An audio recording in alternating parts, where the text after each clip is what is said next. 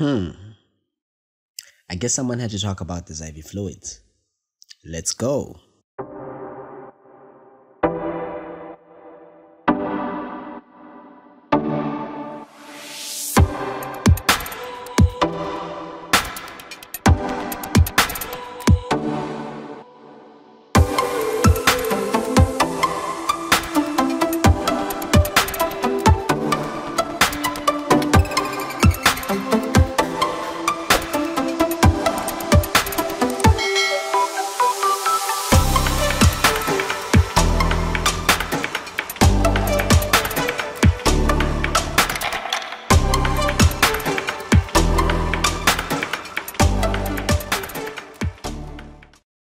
Hello and welcome to MK's Medical Review Series. My name is Dr. Moses Kazevu. This is a series on my YouTube channel where we look at medical topics in depth. Today we're going to be looking at a very important topic, adult fluid management. I want you to pay so much attention to this topic because as a final year student, as a fifth year student, as an intern, IV fluids are always given on a daily basis. We get cases where patients are overloaded with fluids or patients are not given enough fluids. IV fluids are very important, and that's why I decided, why not teach on this, especially in emergency medicine? Because this information will be very valuable to you as a final year student, and even after you've graduated, you will be able to use this information when you're starting your junior residency. So let's jump right in. So remember that IV fluids are pretty much one of the most common and universal interventions in medicine. There are predominantly two main types of IV fluids, which we'll talk about in detail a bit later on in this lecture. You have the crystalloids, which are pretty much solutions that are frequently used as our first choice. And we have colloids, which are alternatives to crystalloids with highly variable use depending on the indication that you have. Now remember that errors do occur when prescribing these IV fluids. Electrolytes, fluid amounts can be given in erroneous manners. When you're talking about the emergency department, when you're talking about the acute admission units, when you're talking about the general wards, even the surgical wards. It's less common in operation theaters because they're a bit more strict with that, and even in critical care units, they're a bit more strict with that. But on the other areas, there are a lot of errors that happen when prescribing IV fluids. That's why it's very important as a junior medical staff to have a good understanding about IV fluids. Now, you really need to note that this lecture will not be exhaustive, and I'll leave out a lot of the basic principles. So some of the basic principles I already assume that you already know, because if I was to add everything to this lecture would take a very long time. So I want to keep this as brief as possible and as easy to understand. So I will take my time on this lecture. So the basic physiology that you really need to understand when it comes to prescribing fluids is, remember that the body is made up of 50 to 70% water, where you have infants having a much higher percentage, about 70%, older individuals and those that are obese having a much lower percentage of total body water, that's about 50%, with an average of 60%.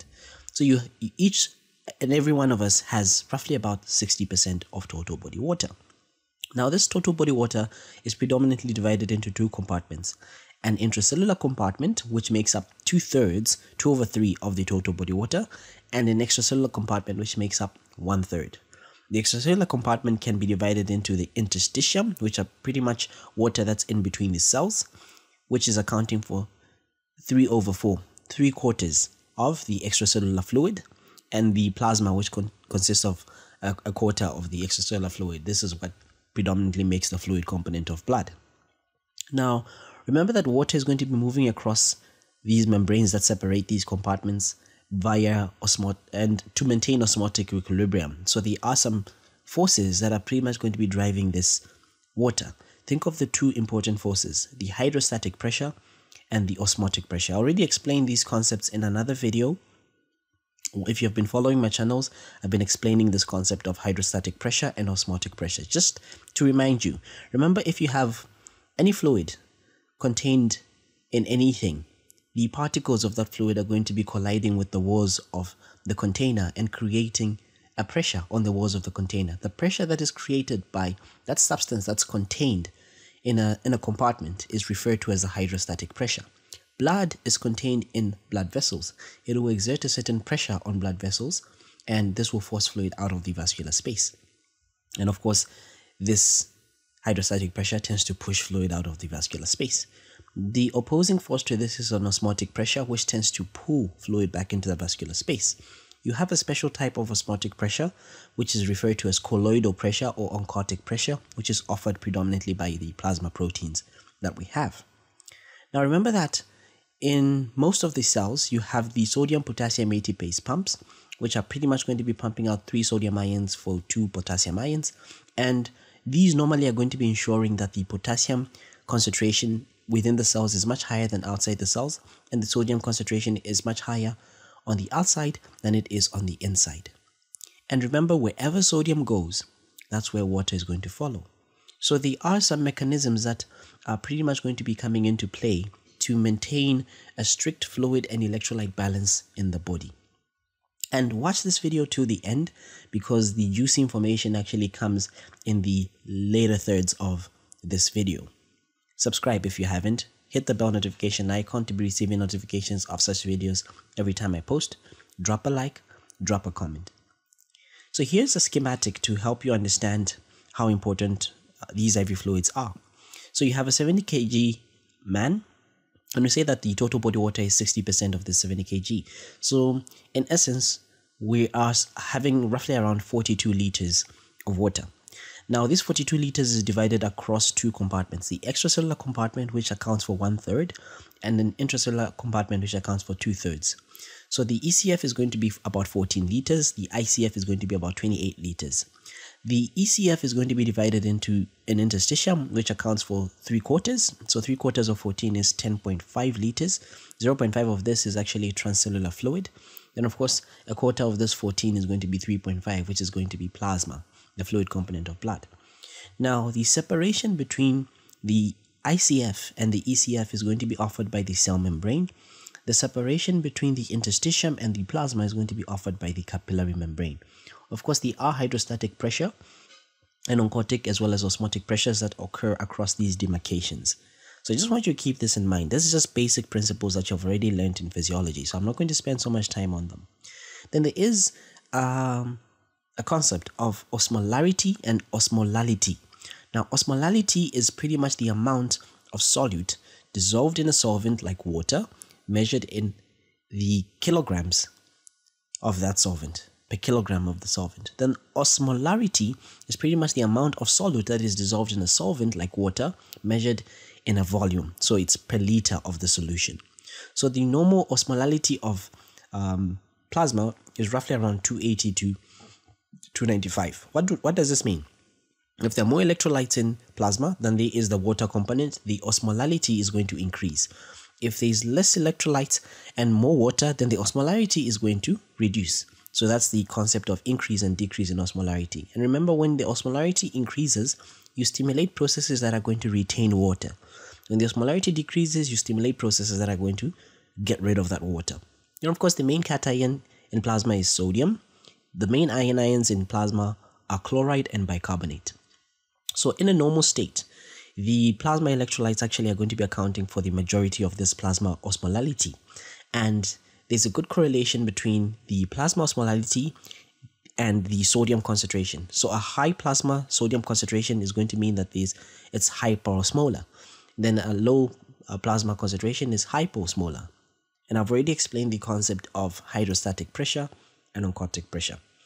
Now remember that fluids are normally going to be gained and lost from a person.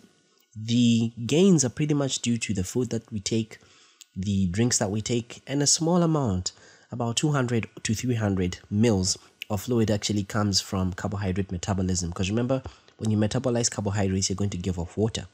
Then of course, the fluid is going to be lost via the urine, the sweat, the feces. It's also lost through other things that we have pretty much no control over. Those are known as insensible losses. Every time you breathe out, you're going to be losing a little bit of some fluid. Every time you perspirate, every time you sweat, you're going to be losing a bit of fluid in the skin.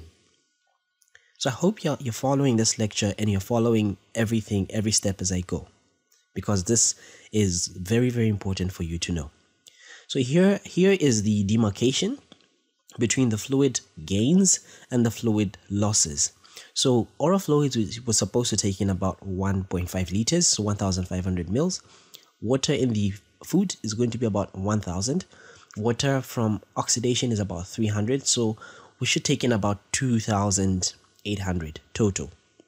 Now, water that's lost from the urine is about 1,500, from the stool about 300, from the lungs about 500, from the skin about 500. And remember that loss of water from the lungs and the skin is dependent on the situation that is there.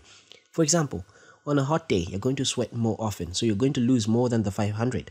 The opposite happens on a cold day.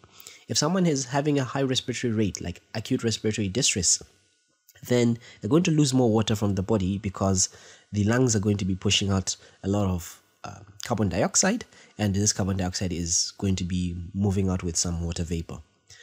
In essence, we're supposed to lose about 2,800 mils. So there should be a balance between the amount of water we gain versus the amount of water that we lose. Okay, I hope that really makes sense. And now you even get to understand why we have our maintenance fluid roughly around 2.5 liters to about 3 liters, because that's already covering the amount. If we assume that someone is not taking any of these things, they're not taking anything in my mouth, they should at least have 2.5 liters to about 3 liters of water to cover this input of water in the body, or fluid in the body. Then you have some electrolytes that are very important. Sodium in the plasma is about 135 to 145, so in the ECF, and then in the ICF it's 14. Potassium 3.5 to 5.0, some people even go 3.5 to 4.5. Then intracellular 140 to 150, and then chloride 95 to 105 in the ECF. Then in the ICF it's 4. Bicarbonate is 25, and then in the ICF it's 12. Okay, these are the most 4 important electrolyte concentrations that I want you to know, not just as a student, even when you're prescribing the fluids as an intern. Now, remember that in healthy individuals, the volume is pretty much going to be controlled by the osmoreceptors, the baroreceptors, and the renin-angiotensin, aldosterone, and ADH axis, of which I explained when we talked about hypertension on the channel, which I explained when we talked about heart failure. I don't know if I've talked about heart failure on the channel, but if we haven't, just drop a comment and we will talk about heart failure on the channel as well. So now these mechanisms are going to be working to some extent. Now, they may not work well after injury, like after trauma, after surgery. They may not compensate for the loss. They may not even compensate in episodes of sepsis or any other critical illness. Now, what are some of the indications of intravenous fluid? We're now done with the basics that I presume you should have already known.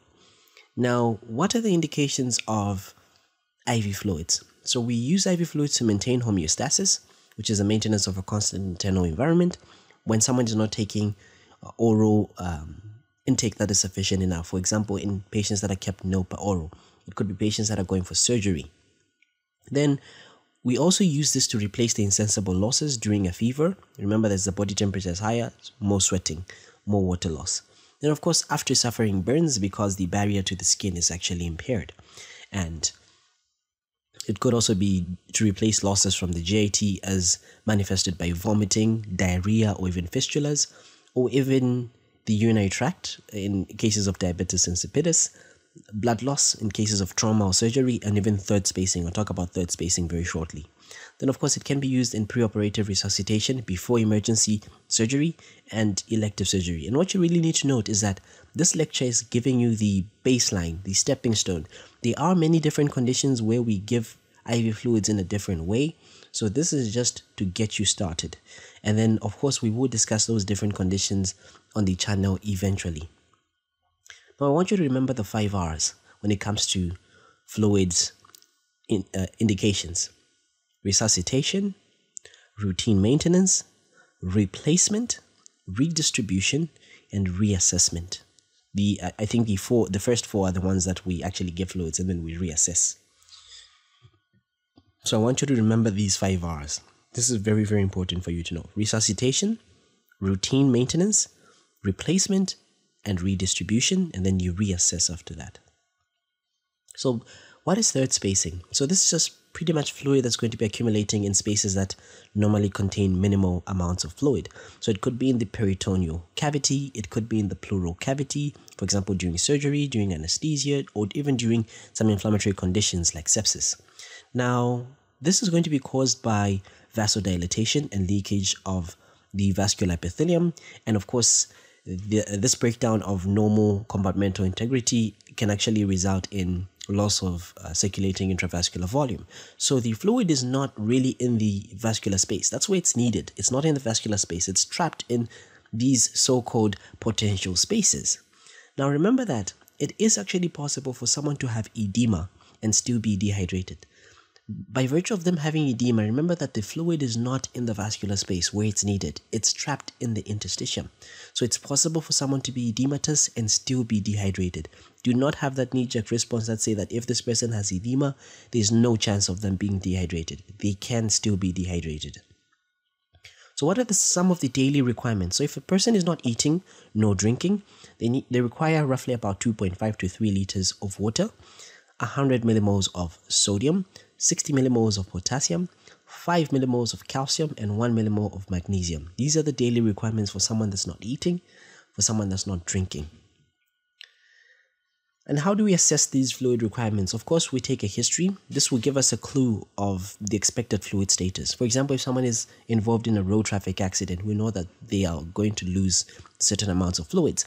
Certain amounts of fractures or certain fractures would denote certain amounts of fluid loss, with of course the pelvic fractures being the ones that lose a lot of blood and they can actually have the risk of dying.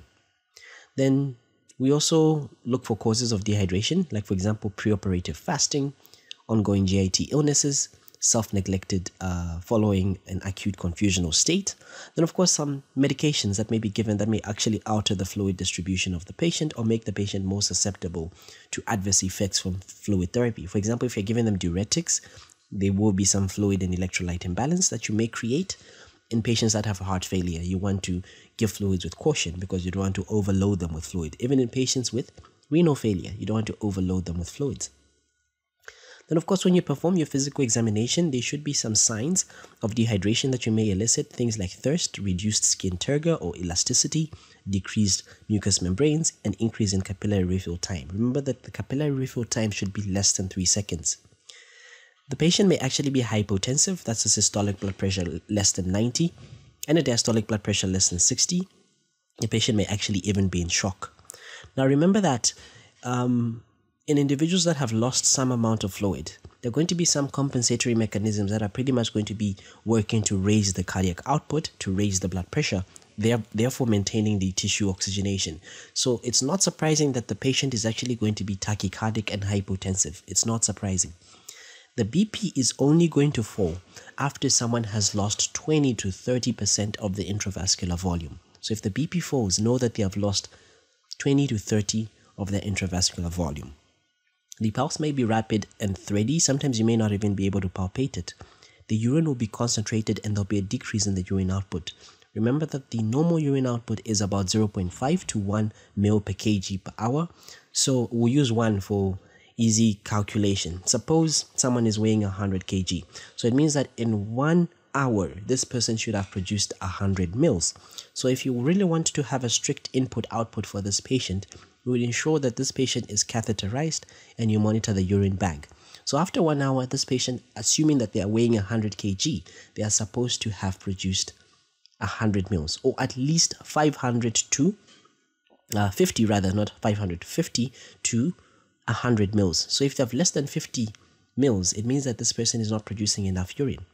Now, in most cases, we're supposed to match the urine output to the urine input, to the fluid input. I don't know who would drink urine, sorry about that.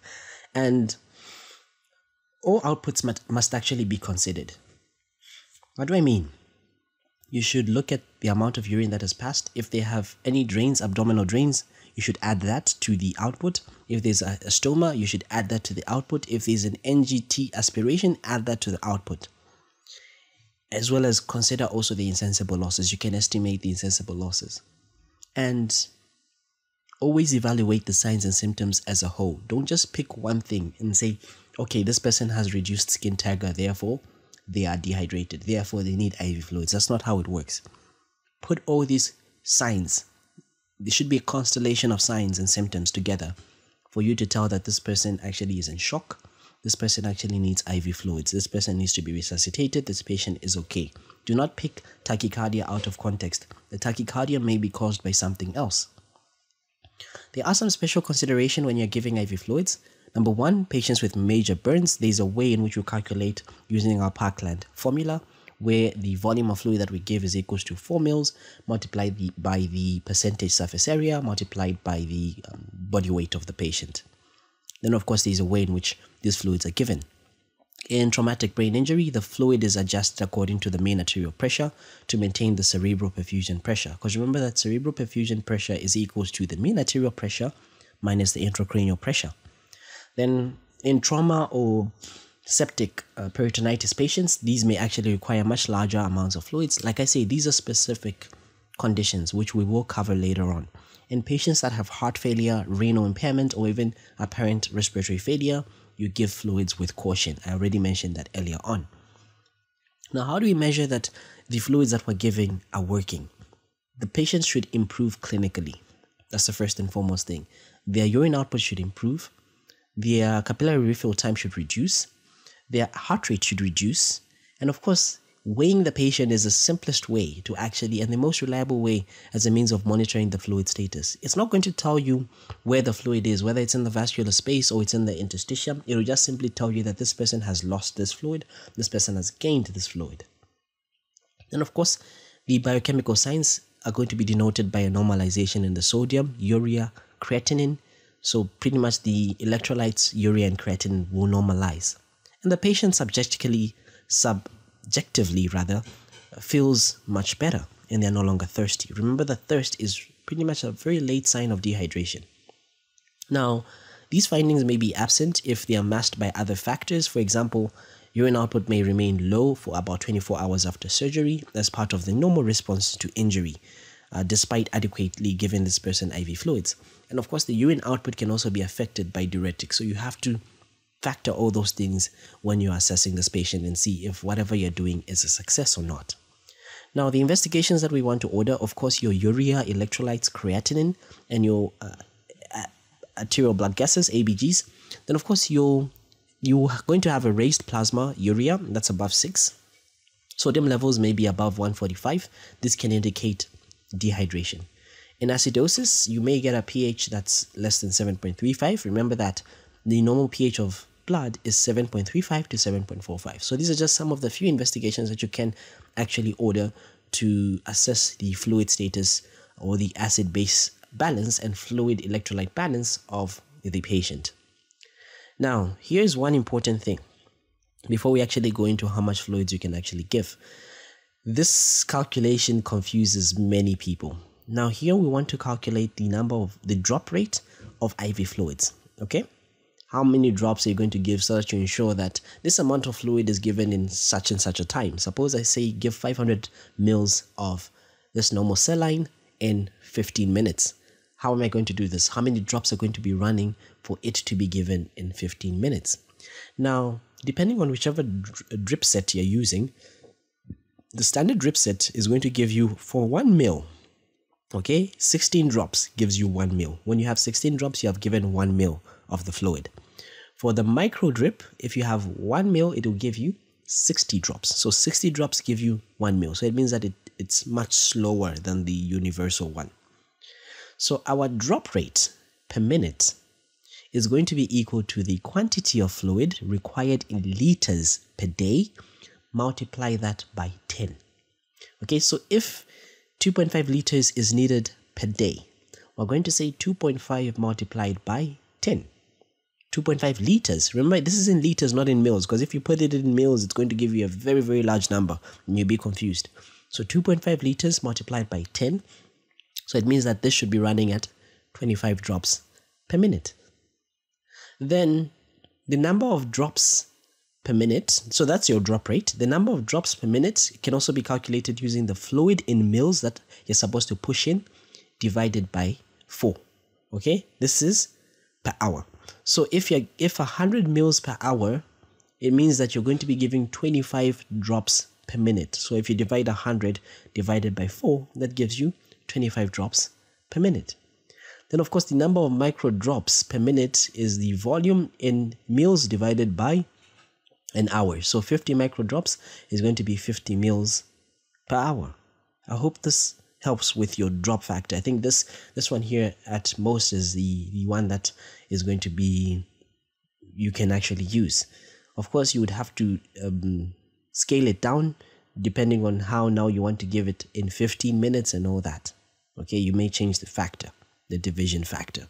But I just want you to keep this formulae in mind. If you are actually to take a screenshot of this, take a screenshot of this. It may help you.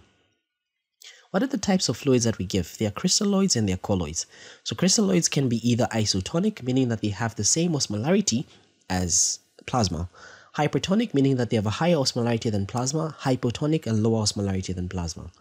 So the isotonic fluids include 0.9% normal saline or normal saline, whatever you want to call it. Dextrose 5% in water, D5W. Ringer's lactate, which is sodium lactate, Hartmann solution. And the hypertonic fluids, 5% dextrose in a quarter strength, normal saline, quarter strength is half strength rather. Is this a quarter or half? 0.45 is half, right? So it's half strength, not a quarter. 0.45% of normal saline. Then of course dextrose 5% in normal saline, and then hypotonic fluids 0.33% in normal saline. I doubt you've ever seen hypotonic fluids being used in your setting up to now. The most common things that you have seen being used is normal saline, dextrose 5% in water, Ringer's lactate, or Hartmann solution. Of course, you have seen blood being given. Then the colloids can either be natural, blood or albumin, or synthetic. It may be gelatin-based infusions. Now, what you really need to recall is that potassium can actually be added to normal saline and dextrose saline in the form of potassium chloride.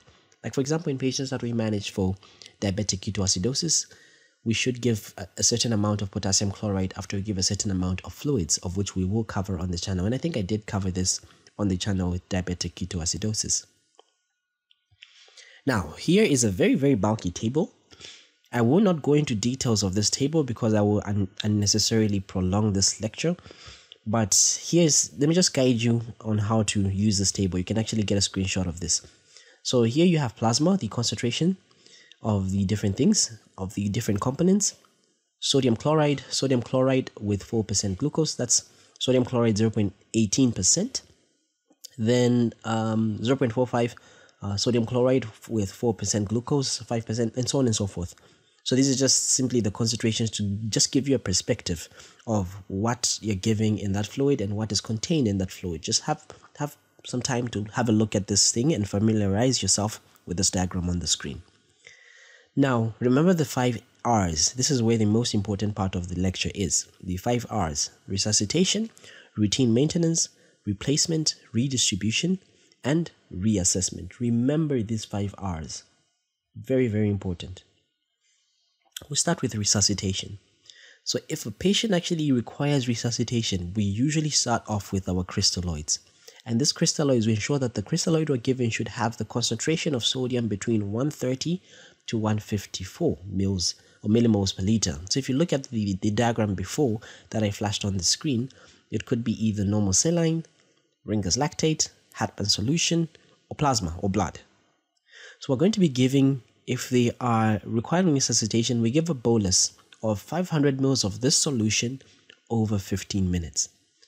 Generally, we don't want to exceed these boluses, we don't want to exceed 3 liters because we'll be overloading this patient. Now remember, patients that coming in shock can be classified, especially with hypovolemic shock, can be classified into class 1, class 2, class 3, class 4. If they are class 1 or class 2, they should receive an initial 2-liter bolus. Okay, shouldn't go beyond that. If they're class 3 and class 4, in addition to this bolus, they should also receive colloid, so they should receive blood. Now recall the 3-to-1 rule of resuscitation. For every 1 ml of blood that you lose, you should replace it with 3 mils of crystalloid. So if someone has lost 10 mils of blood, they should receive 30 mils of crystalloid fluid. That's the 3-to-1 rule. And that's with resuscitation. This is the benchmark where you're going to be starting off when you're resuscitating the patient. I will show you an algorithm at the end of this lecture to help you put everything into perspective. Then what about routine maintenance? So if the patient actually needs IV fluid for just routine maintenance, to just keep them as maintenance fluid, we usually restrict it to about 25 to 30 mils per kg per day. For argument's sake, let's say a patient weighs 100 kg and we're using 30 mils per kg. So 30 multiplied by 100, that will give us 3,000. So they should receive 3,000 mils per day. So that's where we get the normal range of 2.5 to 3 liters per day as maintenance fluid. Now, approximately 1 millimole per kg per day of this should be potassium, sodium, and chloride. Then glucose should be given if they are starving to prevent ketosis, about 50 to 100 grams per day of glucose.